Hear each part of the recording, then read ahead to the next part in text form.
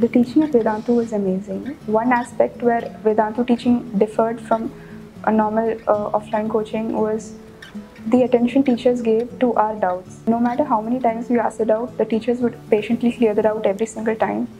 And they made learning a very fantastic experience for us.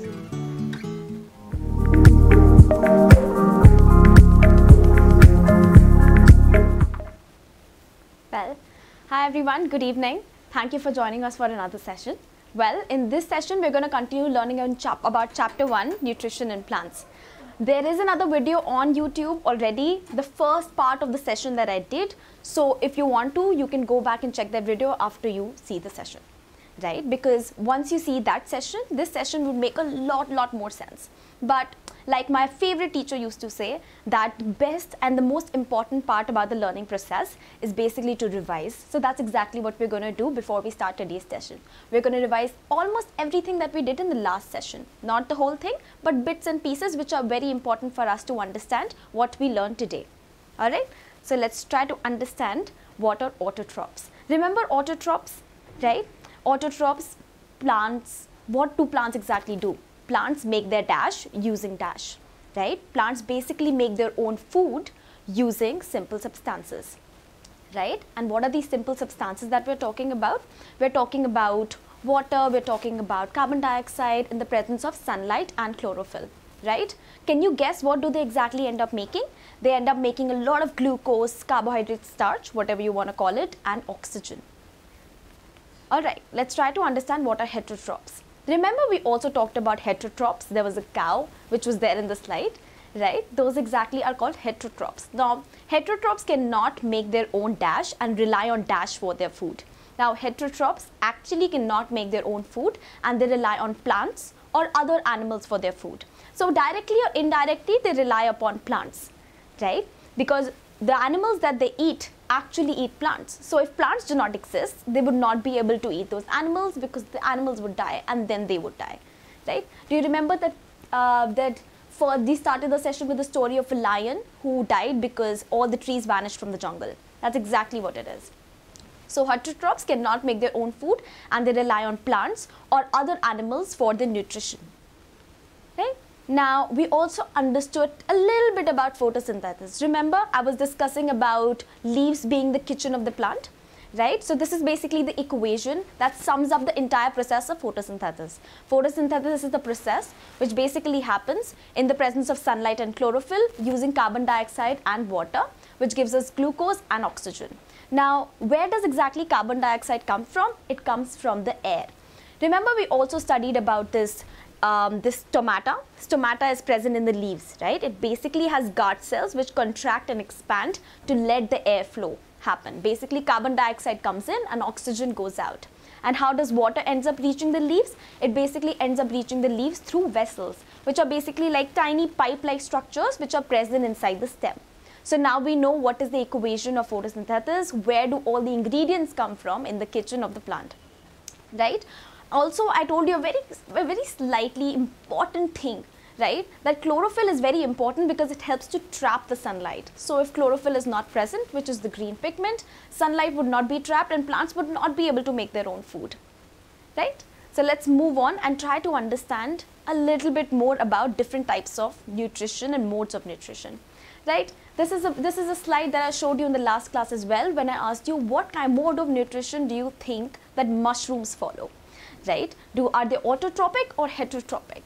Now, this is not the only slide that I showed you. I showed you another slide, this one.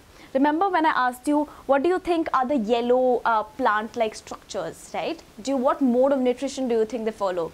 Do you think they create their own food or do you think they rely on other plants or animals for their food? Well, this is exactly what we're going to discuss in today's session. We're going to understand what are some special modes of nutrition which are present other than autotroph and subdivisions of heterotrophic nutrition, right? So this plant, the mushroom that we're talking about, is basically a sort of heterotroph only, right? But it is a little bit different. Let's try to understand how, and so is this, right? So the first mode of nutrition that we're going to study in today's session is called parasitic nutrition. Shabna says hi. Hi Shabna, thank you so much for joining. Parasitic nutrition, the example that you will find in your book is of Cuscuta. Cuscuta is basically a parasite. It's a parasitic plant. Okay. Now, parasitic plants, Cuscuta included, does not have chlorophyll, which basically means it does not have that green pigment which is so important to make food. Right? Like I told you, if chlorophyll is not there, the plants would not be able to capture sunlight, and then of course they would not be able to prepare their own food. Right? So it's a parasitic plant, it does not have chlorophyll. So what it basically does is, imagine like this is the host plant, right? And what it does is basically entangles itself alongside the host plant and derives nutrient out of the host plant, right? So it doesn't make its own food, it derives nutrients from another plant, which is called the host plant, right? So that is basically called the parasitic mode of nutrition. There are a lot of other types of plants which are basically parasitic who cannot prepare their own food, right? But they're not heterotrophs, they're called parasitic nutrition. Let's try to understand another mode of nutrition, something that of course you'll find in your book, right? Insectivorous plants. Now when I came across them when I was a kid, I was just like, oh, they are non-vegetarians. Well, something like that, right? So these plants are basically the kind of plants who rely on eating small tiny insects here and there for their nutritional needs, right? Say they don't prepare their own food. They eat small tiny insects. What they do is basically they have modified parts, as you will see it's written here. They have modified parts. Now one example that I can give you right now is basically of this plant, something that's of course there in your book already.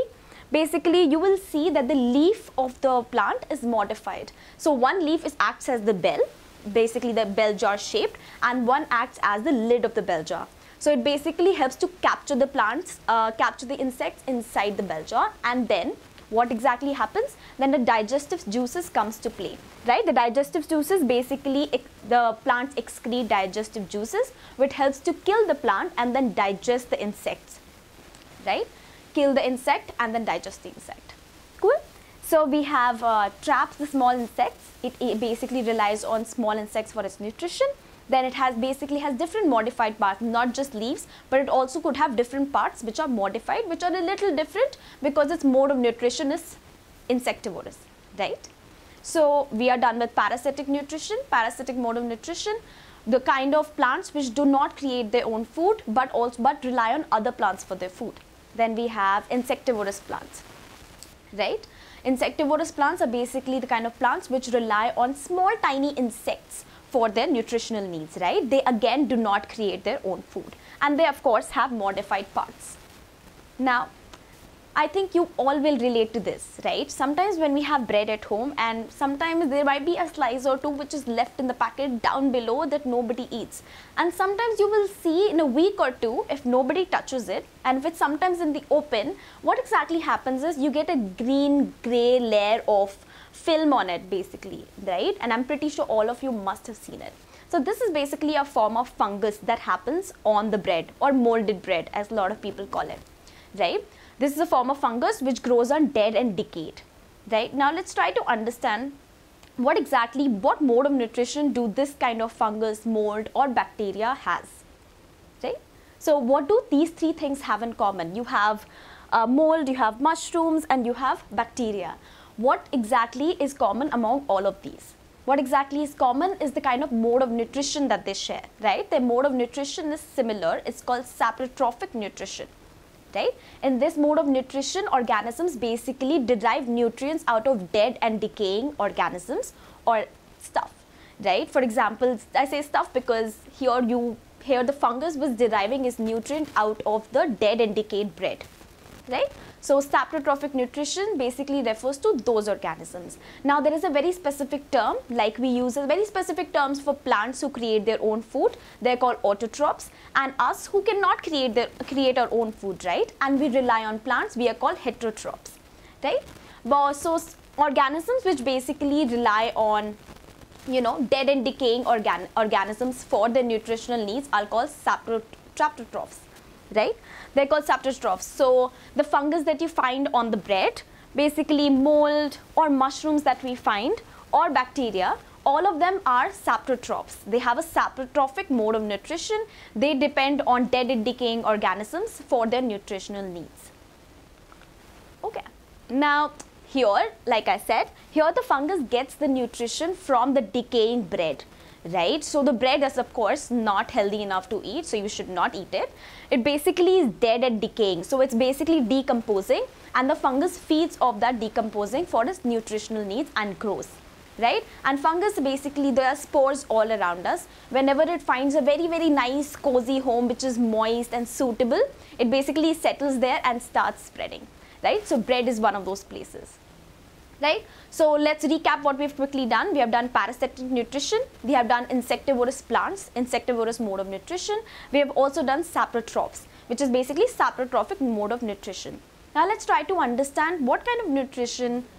Oh, before we do that, let's try to understand two concepts which are present in the book, and you should ideally know about them, right? Now the first concept that we're going to be talking about is basically called symbiosis. Now symbiosis is basically a mutually beneficial relationship between two organisms. I know that sounds like a mouthful, and it is. Matlab, bolne mein bhi it takes a lot of time, right? But don't get scared, it has a very basic simple meaning, right? Now imagine two organisms, right? Two organisms, this is organism A, this is organism B. Now organism A gets some benefit from organism B, and organism B basically gets some benefit from organism A, right? So they're basically mutually beneficial. Basically it's a give and take relationship. I give something to you and you give something back to me. Now a very good and classic example of it is basically lichens, right? Now lichens basically has two parts. It basically has algae which contains chlorophyll. And all of us know chlorophyll is very important to make food. Without chlorophyll, plants would not be able to carry on photosynthesis, right? So lichens has chlorophyll, which is algae, right? Algae has a lot of chlorophyll in it, it is green in color. And then there is fungus. Fungus basically gives water and minerals and nutrients to the algae to make the food, right? So mutually beneficial relationship. Fungus provides the ingredient, algae makes the food and gives the nutrients, gives some of the nutrients to the fungus to thrive, right? So that's exactly what symbiosis is, nothing to get scared of, right? The definition might seem a little heavy, but it's not. Just a mutually beneficial relationship, something that benefits both of the organisms, right?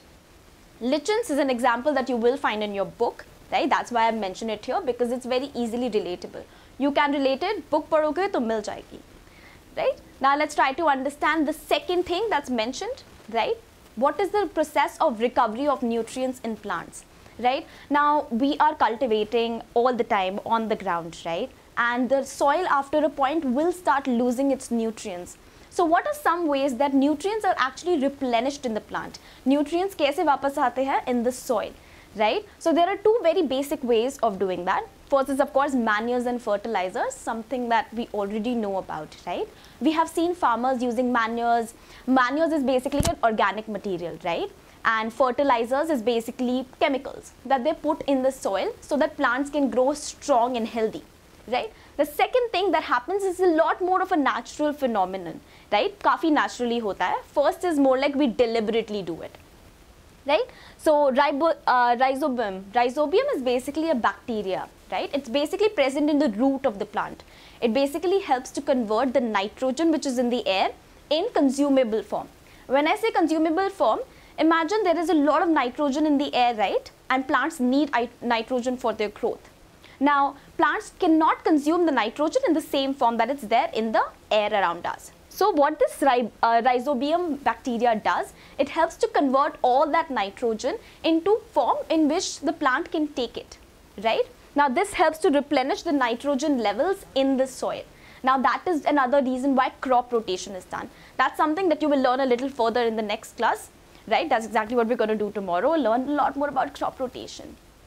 So two things. First is of course manure and fertilizers that we add to the soil, and then we of course have the bacteria rhizobium, which helps to replenish the nitrogen levels in the soil, right? Now let's come to what kind of or what mode of nutrition do we follow, right? Now we have talked about plants, we have talked about various kind of animals, we have talked about mushrooms. Now we are also kind of animals, right? What kind of nutrition or mode of nutrition do you think we follow, right? There is a very specific word which describes the kind of mode of nutrition that we follow as human beings. Holozoic. Holozoic is the mode of nutrition that we follow. Now, what does Holozoic nutrition mean? It basically means that we take in complex substances and break them down into simple forms, right? In this mode of nutrition, organisms take in complex substances and break it into simpler form. Now, when I say simpler form, we already know one form, right? We already know that plants use very simple things to make their food. They use carbon dioxide, they use water, sunlight, chlorophyll to make food, right? But here we are doing the opposite, right? We are taking in complex substances, which basically could be glucose, could be starch, could be carbohydrates, and basically we're breaking it down into small, tiny, simpler parts, right? Simpler substances, and that's exactly what we do. That's the mode of nutrition, Holozoic nutrition, that we follow as human beings. Now, something that comes to my mind when I think about Holozoic nutrition is how exactly do we break these very complex big substances, right, into small tiny substances that our body can use for energy, right? What exactly is the process that basically takes place for that to happen? Now, for that to happen and to learn about that, we are going to meet for the next session, right? That's gonna happen tomorrow. Right? So take a deep breath, and that is exactly what we're going to talk about. We're going to talk about what happens when we're exactly breathing, right? When we are breathing, we're taking in a lot of oxygen. I think all of you already know that we breathe in oxygen and give out carbon dioxide, right? So what exactly happens when we're breathing? Well, not technically breathing, but the term exactly for it is called cellular respiration, right? Breathing is more of a physical act. So when I inhale and exhale, I'm breathing. Like right now you're breathing. Kalpana says hi. Hi Kalpana. A little bit late, but you can of course watch the recap a little bit later and watch the first session as well if you've missed it, right? So breathing is more of a physical act when you inhale and you exhale, right? But cellular respiration is more of a chemical process, and we are going to understand how does photosynthesis relates to cellular respiration. That is basically the most important link between plants and animals. How are we related to plants, and how this cycle is very important, right, of the gases exchange and water exchange that happens between us and plants. Without that, it would be very difficult to survive on earth without oxygen or carbon dioxide, right, which is required by both plants and us. So that's exactly what we're going to discuss in the next session, which is going to happen tomorrow at 6. So please be there. Before I leave you for this session, there is a link for, in the description, there is a link for a PDF, which is basically a tiny exercise that you can do for this session to basically understand if you've understood this session well or not. What you have to do is basically you can cut them out, or you can basically just match or write it by yourself. So you basically match the organism with the mode of nutrition and the source of energy, right? Where exactly do they get their energies from? All right. Well, that's exactly it for this today's session. I'm going to see you tomorrow. So please be present if you want to know what exactly happens when we breathe, what exactly is cellular respiration, and how all of it is connected to photosynthesis, and how all of it is so important for us to survive on planet Earth. Thank you so much for joining this session, and I'll see you tomorrow. Bye.